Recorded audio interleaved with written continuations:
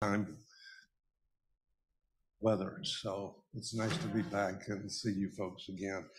Well, I'm going to do something today that's probably, if you're a Bible expositor, you'd probably scream at me.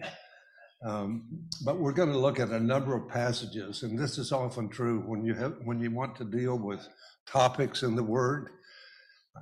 Sometimes I think that maybe a good balanced ministry in assemblies is to not only do verse by verse, book by book exposition. That's probably the ideal way of studying the scriptures. But there are times when we like to deal with. I just want to check make sure you're on there. Oh, okay. You know you're on. Oh, okay. Oh, that's okay. I was just saying that probably the ideal way of teaching the scriptures is go book by book, verse by verse. But I think it's also helpful to deal with topics in the scriptures. I like to take, for example, the doctrine of redemption, just kind of trace that through the New Testament. Those are really very, very helpful. So I'm going to kind of deal with a topic this morning, and that's going to require us turning to a number of passages. So I hope you don't mind. If you get tired, just sit and look at me, and we'll keep going. But I would like to begin by reading three passages in the book of the Revelation. If you'll turn with me, first of all, to chapter 11, and we'll read a few verses there, and then turn back to chapter 5. And then we're going to turn back to chapter 22. But if you'll look, you'll see a key word in each of these three passages. So we're beginning to read in chapter 11 and verse number 15. Then the seventh angel sounded, and there were loud voices in heaven saying, "The kingdom of the world has become the kingdom of our Lord and of his Christ, and he will reign forever and ever." And the 24 elders who sit on their thrones before God fell on their faces and worshiped God, saying, "We give you thanks, O Lord God, the Almighty, who are and who were, because you have taken your great power and have begun to reign. And the nations were enraged, and your wrath came, and the little came for the dead, and the time came for the dead to be judged, and the time to reward your bondservants, the prophets and the saints, and those who fear your name, the small and the great, and to destroy those who destroy the earth." And then if you'll turn back to chapter 5, we'll read some well-known verses as well, chapter 5.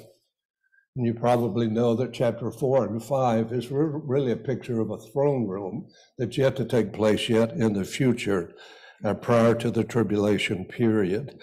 And if we could just begin to read at verse number 8.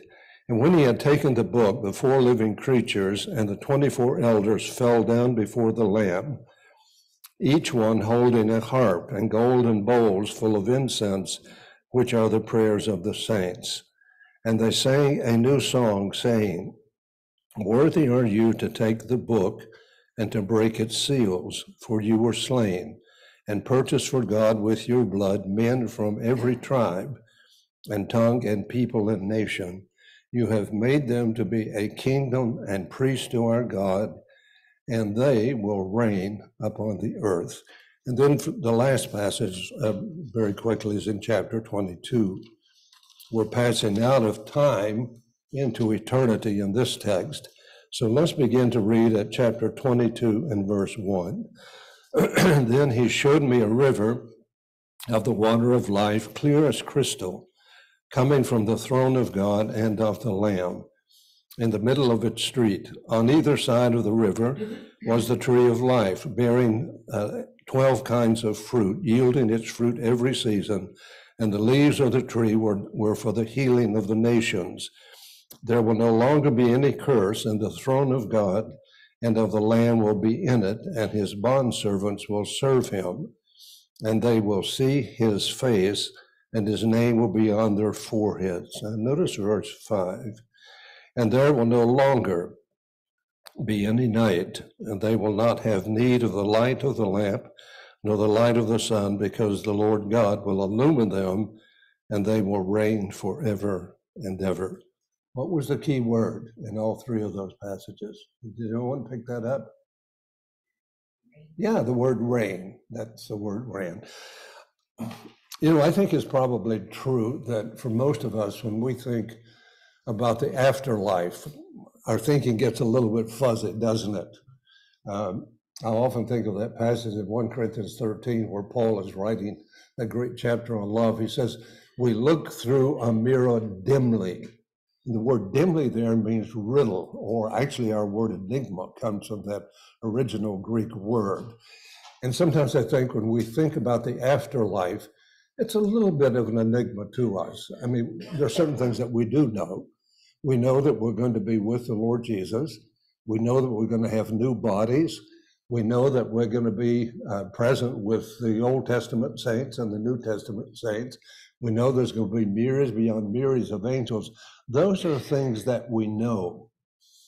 But it seems to me that sometimes there's something else about the afterlife that maybe we miss in reading our New Testaments, and that is that in eternity, we will not only be worshiping, but we will be working. So if you're tired of working this life, forget it, because in the next life, we're really going to be working. But what does the Bible really tell us about this whole concept of reigning? Because it's the desire of the Lord Jesus that in his future messianic kingdom, he wants us to rule and to reign with him. And when time is no more, at the end of this 1,000-year reign and eternity begins, that kingdom will actually continue right on into eternity with one distinct change, and that is that Jesus will give up his reign during the Messianic kingdom. He will hand that over to the Father, and in eternity, the triune God will reign. But believe it or not, he wants us as his people to reign and to rule with him. So I've been thinking about this for several weeks now, and I thought maybe to kind of get it, you know, what does this ruling look like? How do we know who's going to rule? What kind of criteria does the Lord Jesus rule to determine what it will be like in that future time? So what I did was I kind of wrote out a few questions, and we'll try to answer those from Scripture, and I hope that it will lead us maybe to the end till we can understand exactly what this ruling and reigning with the Lord Jesus really is. And the first question is this: what was God's original intention for man when he put him on the earth? The answer for that is found back in the book of Genesis. So if you will, turn back to chapter 1 of the book of Genesis, the great chapter on creation. When I kind of approach this chapter, I think of it kind of like God is building a house when he creates the universe. And after he creates the house, or builds the house, so to speak, then he creates man and he puts him in the house. So the first 25 verses or so is a record of how God actually created everything, the universe.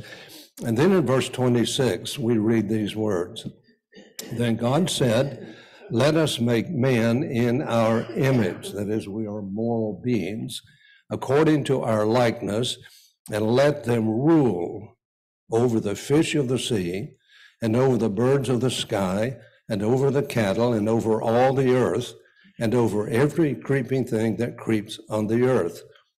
So God created men in his own image. In the image of God, he created him, male and female. He created them.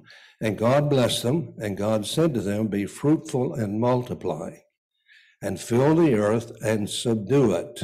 Notice in verse 26, he's to rule. In verse 28, he's to subdue it and rule over the fish of the sea, and over the birds of the sky, and over every living thing that moves on the earth. So God's original intention for man was that he would rule over all that he had created. Now think about it for a moment. In the original creation, everything was in balance. There were no kind of climates. The animals were always friendly. You know, everything was fine. Everything was absolutely perfect. And so God said to them in that perfect world, to Adam, you know, multiply I want you to produce children. And if that had been true and nothing had happened, then there would have been a perfect human race. And God's intention was that man actually rule over his creation. He'd be the king of the earth. There was a German theologian by the name of Erich Sauer who wrote a number of books, a little bit on the deep side, but probably some of the best theology books that I have ever had in my library. One of them was called The Dawn of World Redemption, where he deals with the history of salvation in the Old Testament. The Triumph of the Crucified deals with the history of salvation in the New Testament. And then he wrote one kind of an expanded view he called From Eternity to Eternity. And so he traces the history of salvation from the beginning of time to the very end of time. Really excellent books. But the last book that he wrote before he died was one called The King of the Earth. And the whole emphasis in that book was that God intends that in a future time that he wants man to rule with the Lord Jesus over planet Earth and ultimately over the whole universe. In fact, there's a very interesting verse in 1 Corinthians chapter 3. Yes, it's chapter 6, where he's dealing with taking people to the law court. And he says to them, don't you know that you will actually be judging angels? Now, while I don't understand that, part of this future ruling with Christ is going to involve in some way judging angels. But since angels are perfect beings created individually to serve God, that leaves it, it's one of those enigmas. We don't really know exactly, what that will all involve. So God's original intention for man was that he rule over the whole universe. But then something happened. So we ask ourselves, well, what happened that created that problem, that actually caused man to forfeit his rule over planet Earth? And of course, the answer for that is found in Genesis chapter 3, where man sinned. And when Adam sinned, when he and Eve sinned, then he took to himself an evil disposition. We call it, theologians like to call that a sin nature. As I've probably shared with you before, I prefer the word disposition because it means that, as sinners, we're just kind of disposed to do things that are evil. But not only that, but the whole universe that God had created was subjected to futility. And Paul deals with that in Romans chapter 8. And let me just remind you of those verses. You don't have to turn to it because something cataclysmic happened when Adam sinned in the garden, when he and Eve disobeyed God. And Paul deals with that in Romans chapter 8. And this is what he says, because he's looking forward to the revealing of the sons of God. And he says in verse number 19 of Romans 8, for the anxious longing of the creation waits eagerly for the revealing of the sons of God. And then he tells us why. For the creation was subjected to futility. And that word kind of carries with it the idea of frustration. For the creation was subjected to futility, not willingly, but because of him who subjected it. And of course, it was God who subjected man, the creation to futility because of Adam's sin, on hope that the creation itself also will be set free from its slavery to corruption into the freedom of the glory of the children of God. So God's original purpose for Adam was that he rule over all of creation, but Adam forfeited that privilege, that responsibility, because of sin. So the next question is, will God ever actually fulfill his original purpose for man? Of course, the answer to that is yes. And we have to turn to the New Testament to get the answer for that. So if you'll turn with me to Hebrews chapter 2. Hebrews chapter 2. If we had time to kind of look through the whole of Hebrews 1 and 2, we'd see that the greater context of this book is looking forward to the Messianic kingdom. And let me just show you a couple of verses to highlight that. In chapter 1, the Lord Jesus has inherited the name as the Messianic Son. And notice in verse number 5 of chapter 1, the writer said, and he's really trying to show the superiority of the Lord Jesus over angelic beings. And he says in verse number 5, for which of the angels did he ever say, you are my son? Obviously, he never said that. Today I have forgotten you. And again, and again, that's happened to me too, John. So, and again, I will be a father to him, and he shall be a son to me. Notice verse 6. And when he again brings the firstborn into the world, that's referring to the second advent of Christ. So we're going future now. He says, and let all the angels of God worship him. And of the angels, he says, who makes his angels winds and his ministers a flame of fire. But of the Son, he says, your throne, O God, is forever and ever. Now we're going forward. He's dealing with the Messianic kingdom. You have loved righteousness and hated lawlessness. I'm sorry, I missed part of that verse. But of the Son, he says, your throne, O God, is forever and ever, and the righteous scepter is the scepter of his kingdom. So the kingdom there is looking forward to the time when Jesus will reign during his Messianic age, beginning with the second advent. So, but the problem is that the whole world has been subjected to futility now.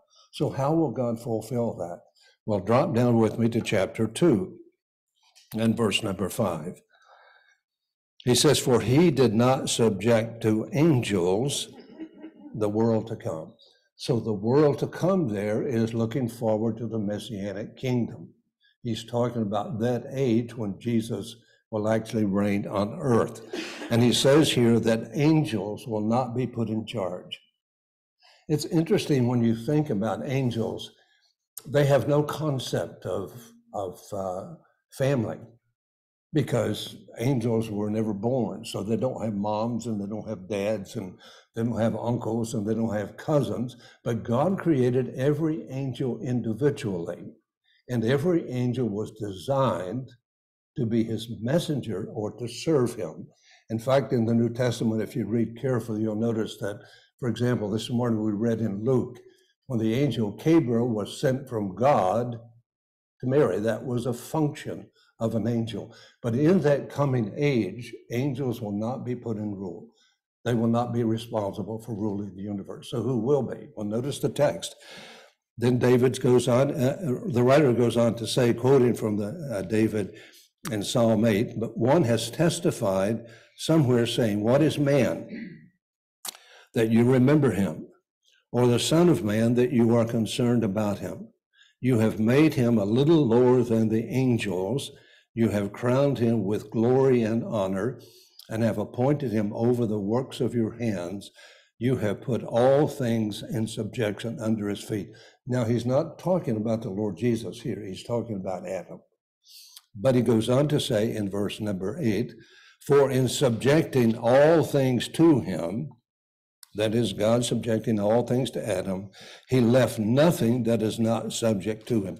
Everything would have been subject to Adam in that perfect environment. But he goes on to say, but now we do not yet see all things subjected to him. He's indicating that something has happened, that Adam forfeited his role, and we don't see things as they were originally. But he goes on to say in verse number 9, he gives us the answer.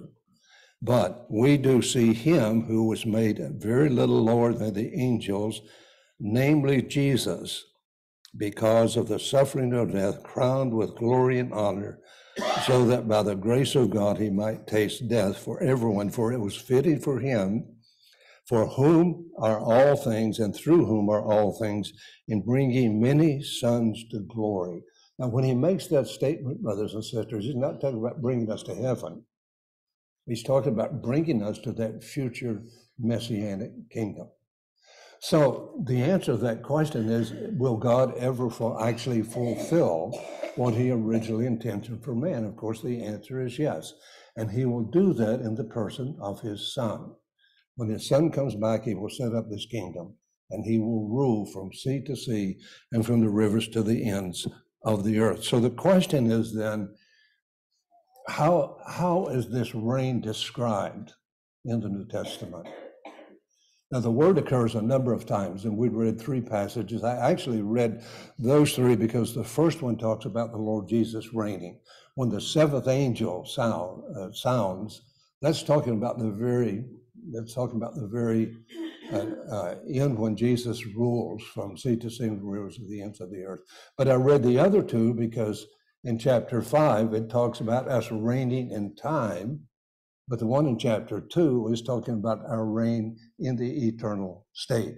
So the question is then, if Jesus wants us to reign with him, how does the New Testament describe this kind of reigning? And so I'd like to suggest to you this morning that this reign is really described in terms of rewards. We don't have time to look at all these passages, but let me just remind you of one in the Sermon on the Mount, where Jesus was talking about, rejoice when you suffer for righteousness' sake, for great is your reward in heaven. And in that context, in the whole book of Matthew's looking forward to the Messianic kingdom. So he's linking rewards with that future kingdom. Now, there are a number of other passages. One of the writers that I have always enjoyed over the years is W.E. Vine. He has a book called The Expository Words of the New Testament, which I found very, very helpful over the years. And he notices that almost every instance you come across the word reign in relationship to Christians, he's looking forward to this future Messianic kingdom. So these rewards will be privileges and responsibilities that he will give his faithful followers in that future age. Now, these will be based on faithfulness, brothers and sisters. And one of the things that always comes to my mind when I think about this whole issue we have to come to deal with in a moment, just about when God will actually give those rewards, when he will give those assignments. But the question often comes to mind is, if rewards are based on faithfulness, does it mean that there will be some believers who will have no reward? They will be in the kingdom, but they may not be given responsibility. And of course, there's not a final answer to that. But let me just tell you what one great Bible teacher did believe about it. And if you'll turn back with me in your Bibles to 1 Corinthians chapter 4. When I was first saved way back in 1958, I kind of cut my teeth on books by Dr. Harry Ironside, and was a great, great help to me back in those days. And in his commentary on 1 Corinthians, he's dealing with chapter 4, and chapter 4 is dealing with the whole concept of stewardship. And let me just read with you, well, let's just read from verse 1 of chapter 4 for context. Let a man regard us in this manner as servants of Christ and stewards of the mysteries of God. And in this case, moreover, it is required of stewards that one be found trustworthy. But to me, it is a very small thing that I may be examined by you. I take it from that statement, he was not unduly obsessed with the opinions of others. And he goes on to say, or by any human court. In fact, I do not even examine myself, for I am conscious of nothing against myself. Yet I am not by this acquitted, but the one who examines me is the Lord. Now notice verse number 5. Therefore do not go on passing judgment before the time, but wait until the Lord comes, who will both bring to light the things hidden in the darkness and disclose the motives of men's hearts. And then the last little phrase of that verse, and then each man's praise will come to him from God. Now, in Dr. Ironside's comments on that verse, based on that, he believed that every believer, there would be something in the life of every believer for which the Lord Jesus would extend a reward. And that very well could be true, but I have to admit, I don't read the verse the same way. I think he's stating a principle.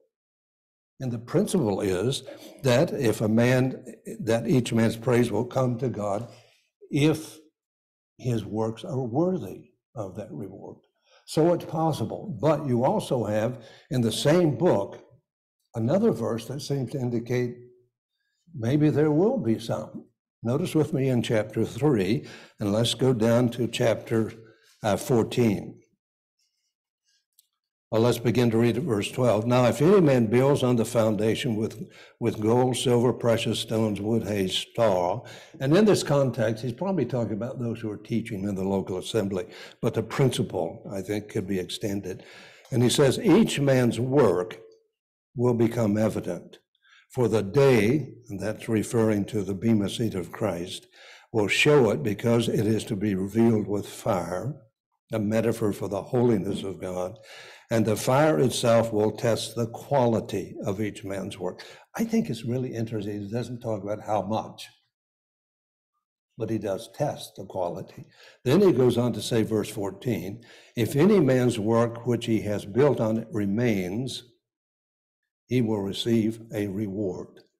Now, the word reward actually means wages, but in a different sense. If any man's work, number 15, verse 15, is burned up, he will suffer loss in the sense of not receiving a reward. And then Paul goes on to say, but he himself will be saved, yet so as through fire.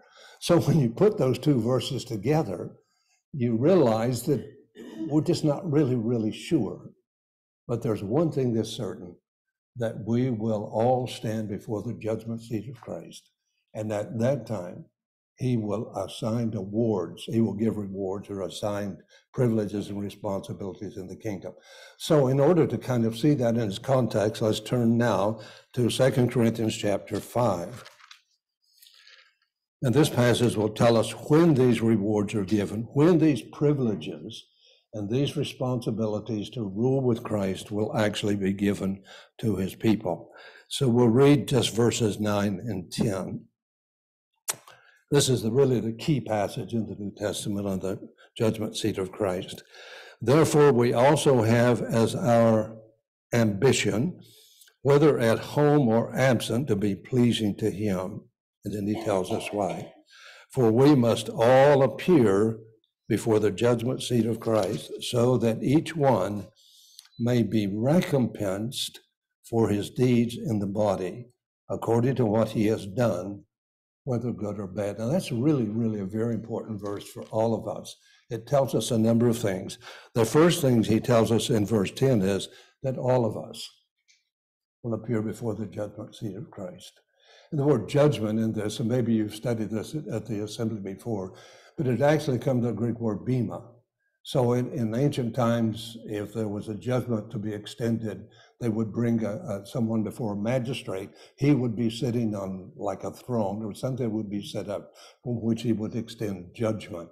And that's the word that Paul is using here. So the whole concept is that of dealing with judgment, and that's probably why our versions often translate it judgment rather than using the original Greek word bema. But he says all of us will appear. There will be no excuses. We can't send along a note and say, sorry, Lord, we can't be there. We will all be there without exception. So that means, brother and sisters, for every person who has been godly his whole life, will stand before the judgment seat of Christ. But there's those who have backslidden and died in a backslidden state. They will appear at the judgment seat of Christ. And the way that we have lived in this life will determine the amount of reward that he gives us at the judgment seat. So that's one thing. Notice what he says too, that each one of us may be recompensed. That's an interesting word. It's really a kind of a financial word. It really means to receive what is due. It's the idea is that of receiving wages. But at the judgment seat of Christ, the wages that he gives us in terms of reward is not the same as, like we go off to work and every 2 weeks, our employer's legally bounded to pay us our wages. That's a legal issue. But that's not the same sense in which it's used here in the New Testament. The concept here in the New Testament is that the Lord Jesus, out of love and mercy and grace, is saying to us, if you will be faithful to me during the course of your lifetime, out of my grace, I choose to give you a reward. So in that sense, we don't earn it. like we earn a wage in this world, but it does mean that we will earn our rewards by the way that we have lived in this life. And then he goes on to really kind of explain, how the Lord will evaluate this. He says some things will be good or some things will be bad. I think in the old King James Version, I haven't read it for so many years now, I can't remember, but it seems like that they translated it, if I remember correctly, good and evil. But the concept here is not moral, it's not ethical. Bad in the sense of not worthy of a reward. So he's telling us that we will be recompensed if our deeds have been good, that is, from his point of view, they're worthy of a reward. Or if they're bad, they're not worthy of a reward. So that's why when you and I, we enter the afterlife and this point in time comes in which he will reign in the Messianic age, and he assigns these responsibilities. Some of us will probably have more reward than the others, but it won't be the sense in which there will be have and have-nots.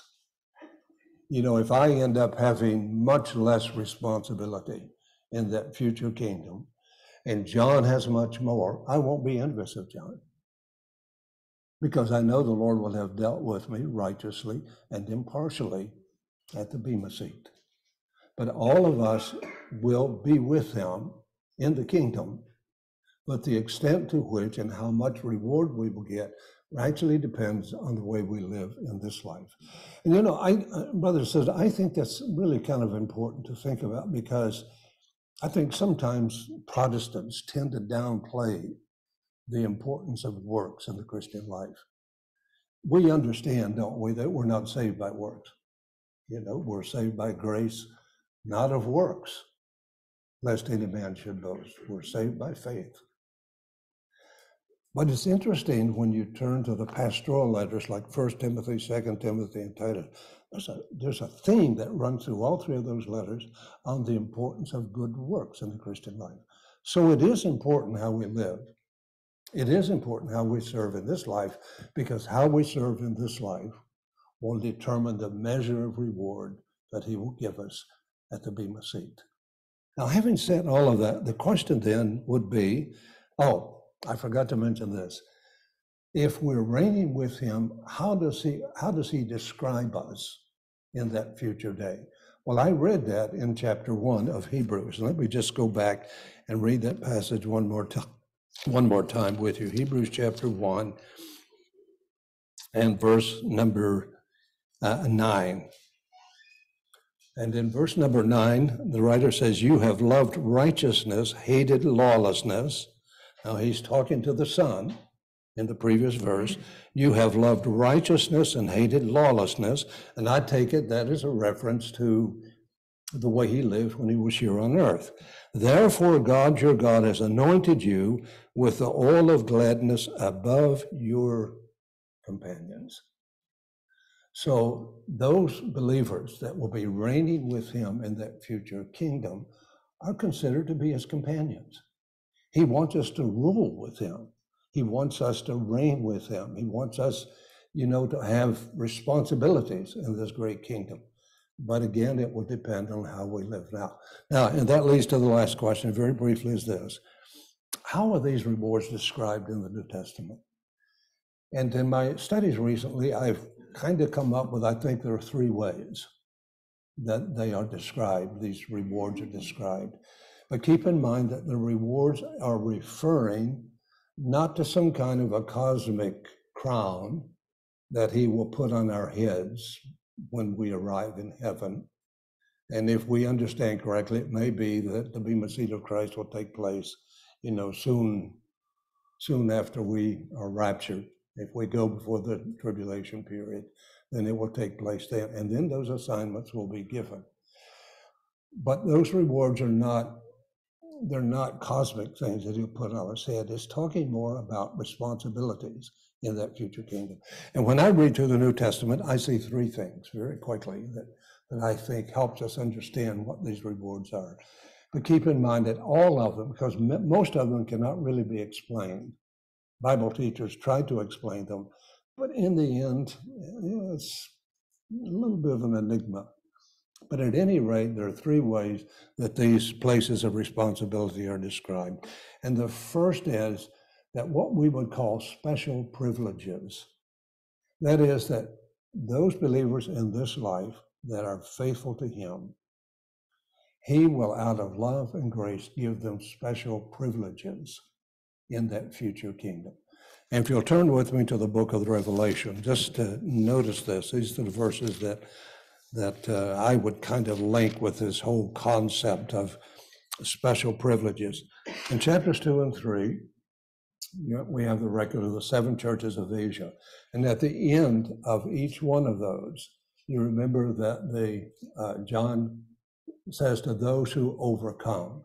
Now, I have to be intellectually honest with you, brothers and sisters, by telling you that there are some believers, very well theologians, that believe that every believer is an overcomer.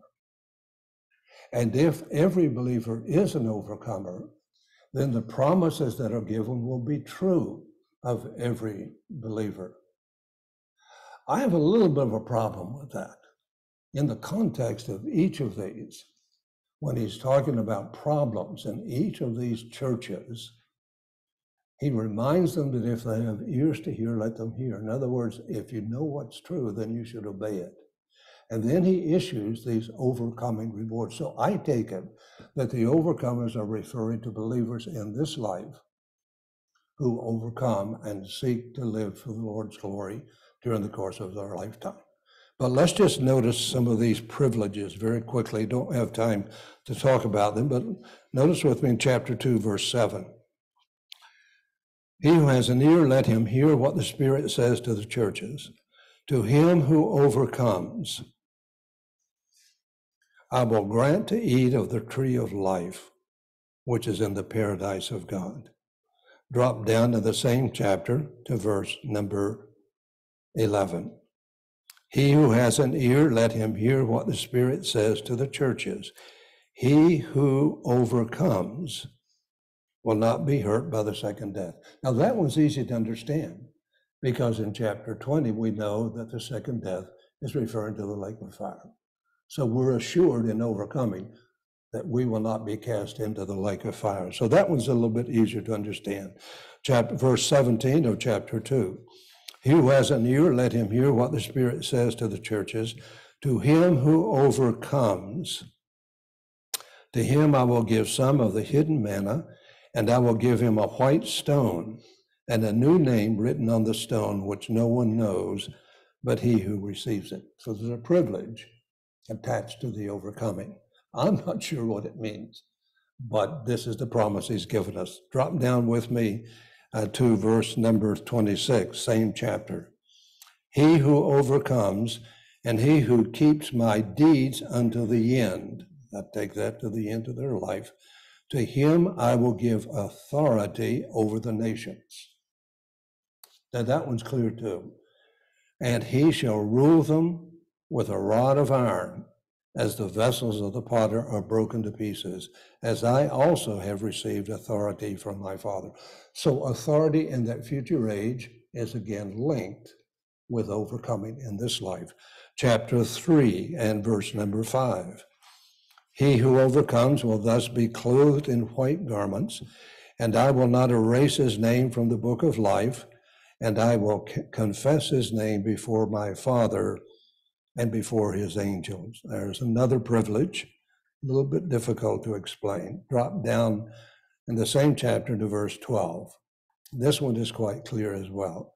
He who overcomes, I will make him a pillar in the temple of my God, and he will not go out from it anymore. And I will write on him the name of my God and the name of the city of my God, the New Jerusalem, which comes down out of heaven from my God and my new name. And then last of all, in chapter 3 and verse 20. Behold, I stand at the door and knock. If anyone hears my voice and opens the door, I will come into him and dine with him and he with me. Notice verse 21. He who overcomes, I will grant to sit down with me on my throne, as I also overcame and sat down with my Father on his throne. Now, while all of those privileges that are listed here in these two chapters, as I said, are really quite difficult to explain. If you're interested in getting some of the ideas, you can read commentaries on the book of the Revelation. I still find them, after all these years, kind of difficult to really explain them. But I do know that this is referring to special privileges. So the rewards will be special privileges. Secondly, they will be special honors. And those honors are really described in the New Testament in terms of crowns. And probably you remember that there are 5 crowns that are listed in the New Testament. And the word crown that's used in each of those instances is a very interesting word. There's 2 words in the New Testament that can be translated crown. One is the word diadem, and that's the one that's used of the Lord Jesus. But the other one is the word Stephanos, and that's the word that's used in all of these 5 crowns that are listed. And the word Stephanos was, in those early days in the games of the first century, they were like a wreath. If you go to Hawaii, and if they like you and you're leaving, they'll put what they call a lei around your neck. It's like a wreath they put around your neck. And so Paul is using that kind of analogy to say that in that future day, there will be special honors, because crowns are extended in honor to those who have earned them. And we don't have time to look at all of those, but as you know, in 1 Corinthians chapter 9, for those who are self-controlled during the course of their lifetime, he gives them a crown of mastery. 1 Thessalonians chapter 2, the crown of rejoicing. And that one's really easy to explain, because the crown of rejoicing are the Thessalonian saints. And so when Paul got home to heaven and the Thessalonian saints were there, they were his crown. That was like an honor to them, because he'd had the privilege of preaching the gospel to them. 2 Timothy 4, the crown of righteousness. James 1, the crown of life. And 1 Peter chapter 5, verse 4, obviously is dealing with the rewards that are given to elders. And that is a very select crown that's given to a very select group of individual men who have served well as elders in the assembly. And then last of all, there will be special responsibilities. And I take it that the word reign has more to do with authority than the whole concept of honoring and the whole concept of privileging. So these special responsibilities refer to assisting the Lord Jesus in ruling over the earth. That is, that those who are faithful will actually indeed be a joint participant in his future reign. But not only for the Messianic kingdom, but think about it, even into eternity. So if we're ruling and reigning, it means we're going to be working. He's going to assign responsibilities to his people, and all of it will depend upon the way we live now. And that's why Paul would write in 2 Corinthians chapter 5, we will be recompensed according to the deeds done in the body, that is, in these bodies of ours, are earthly bodies, whether they be good or whether they be bad. So that is the future that God has for all of his people. He's offering to us the privilege and responsibility to reign with him in that future kingdom. We're all going to be in the kingdom, but there may be a bit of a question as to whether there will be some who will not be rewarded. But on the other hand, there could be true, as Dr. Ironside said, that every believer, the Lord will find something for which he can reward them. You probably have heard this story, but I think it's really a marvelous thought that the Lord Jesus would choose in grace to say to us, if you'll be faithful to me, I'm not obligated to reward you, but in my grace, I want to reward you, and I want you to be a joint participant with me in my future kingdom. The story is told, maybe you've heard this before, about the man and woman who had a young son. And sadly, the mother died. And so the father was left with looking after the young men. But unfortunately, the father died, or the son died. And so the man was left alone. He was a very wealthy man. He had a huge palatial mansion. He had art he had brought in from Europe, hanging all over his living room. But he had one painting that someone had painted of his son. And after the wife died, this man brought in a woman to, I don't know if she was called a maid or not, but she was brought in to look after this little boy. And so as she took care of him, she grew to love him as if the little guy was her own son. Well, eventually the father died, the son died, and then the father died. But unfortunately, there was no will. And so they had to auction off all of the man's possessions. And the story goes that on the day of the auction, a lot of art dealers came because they were interested in the art the man had purchased. But the very first thing the auctioneer auctioned off was a picture of his son. Now, the picture of his son was nothing in comparison with Van Gogh and some of the other paintings that the man had in his living room. So none of the art dealers were interested in that. But sitting in the back was this woman who had looked after this little guy for a period of time. She had very little money, but she offered to give him what she had. And because no one else, bid for the painting, she took the painting and went home. After she got home, she was looking at the painting and she turned it over. And right down on the right-hand corner of the back of the painting was a little note. And she pulled it off and opened it up. And these are the words she read. I bequeath all of my possessions to the person who loved my son enough to buy this painting. I bequeath all of my possessions to the person who loved my son enough to buy this painting. I see in that a bit of a reflection of what the Lord Jesus wants to do in that future kingdom.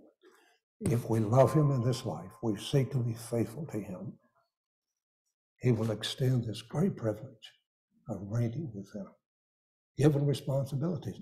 Dr. Merle Longer says that those, and I think this is probably true, he suggested that these rewards will mean occupying executive and administrative offices as we rule in that future kingdom. Now, that's not Ron Hubbard stuff. This is coming directly from the Lord Jesus. So you and I can be challenged this morning that in that future day, that he wants us to reign with him. And could I think I have a couple other thoughts that have been coming to my mind this week. And one is this, that, sometimes in the Christian life, we get kind of discouraged with who we are. And sometimes I feel that way myself. I get a little bit disheartened with myself, and I'm sure we all do. But one of the things that was pointed out to me earlier this week, which was just to really encourage me, is that no matter where we are in life, God deals with us where we are. And the man who was talking about this was using Elijah in the Old Testament as an example.